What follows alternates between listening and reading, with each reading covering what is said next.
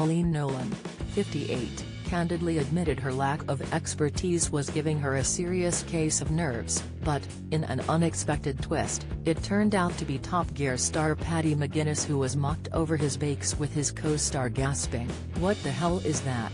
I'm ashamed to say that I'm terrible in the kitchen." The Loose Women star began gingerly on the Channel 4 show, adding that standing before the judges was making her legs turn to jelly. However, Paddy would later be told by one of the hosts that his creations looked like they belonged in the bin. As he asked early on in the show if he could store his creation in the fridge, presenter Noel Fielding exclaimed, "Did you say in the fridge or in the bin?" leading Paddy to hit back, "Mate, there's absolutely no need for that." The insults continued to fly as viewers were glued to their screens, but the most amusing moment was yet to come. When the celebrity bakers were challenged to recreate their hometowns in biscuit form, a proud Paddy presented a tribute to his beloved Bolton. However, his interpretation of Barrow Bridge chimney left his co-stars astonished as he unveiled the phallic-looking structure. "What I was looking to do is give you Bake Off's biggest erection and I feel as though I have achieved that," he joked as he revealed his gingerbread creation, complete with a mouth-watering caramelized strawberry on top.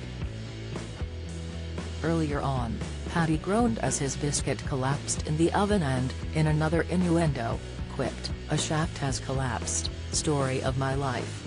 We do not get stopped by a ginger biscuit," he continued adamantly, as he vowed that he would make another batch.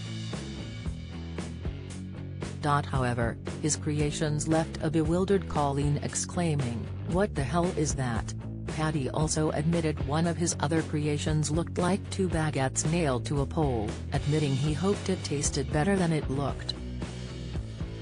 After all, Ellie Taylor had previously admonished Paul Hollywood for judging the aesthetic quality of her baking, telling him, "Looks aren't everything."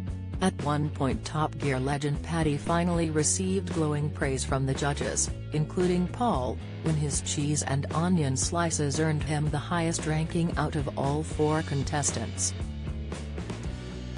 The TV star, who had competed alongside Coleen, The Inbetweeners star Joe Thomas and Strictly Come Dancing star Ellie Taylor, declared the result unbelievable.